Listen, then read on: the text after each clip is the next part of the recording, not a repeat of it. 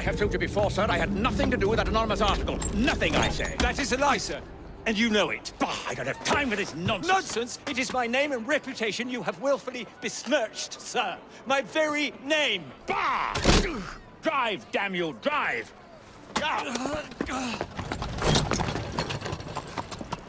That is Richard Owen, a vile, despicable wretch of a man. Really? I could have sworn you were close friends. Mr. Owen works at the asylum. He will know who made the syrup. Get him! Get him! Faster, you nitwit! Faster!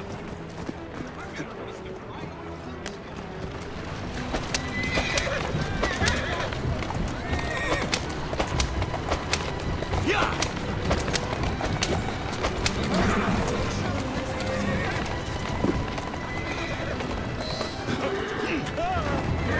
Whatever Darwin is paying you, it's not worth it. Do you realize how much trouble you're in? None at all? Bah! If you're trying to intimidate me, ruffian, you're wasting your time. I've always wondered how much of a beating this type of vehicle could take. I just have a few questions for you, sir. Whatever it is Darwin wants, I will not give in.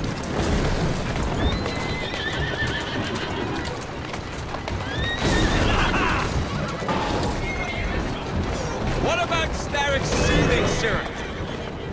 Soothing syrup? Why would a scientist have any interest in panaceas? I wager your life, Mr. Owen, that you know something. Stop! I'm telling you, I do not know a thing! I swear! Nor have I involved, nor have I ever been involved with anyone telling that to say the Senate! Next stop, the River Thames. Better speak now, old man.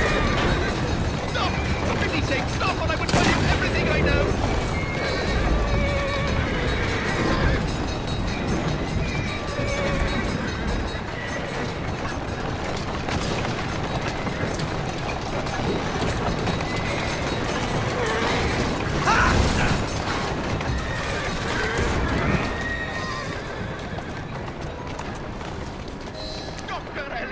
Dr. John Elliotson. He formulated the elixir. He's the man you want, not me. I beg you, good sir, stop this madness.